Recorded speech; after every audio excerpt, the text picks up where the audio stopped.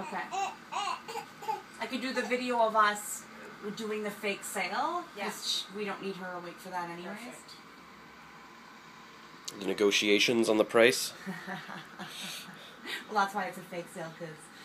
And then I should interview you, like just sitting there, it's like, what I'm really going to do is try to screw this girl for as much money as I can, and then cut back to, your baby's so cute. She deserves the premium package.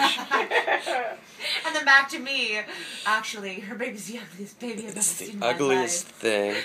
That thing would stop. And then cut to Naomi. Julie's a hack, but I went to school with her, so I feel like I owe her. I'm going to delete these photos the second she emails them.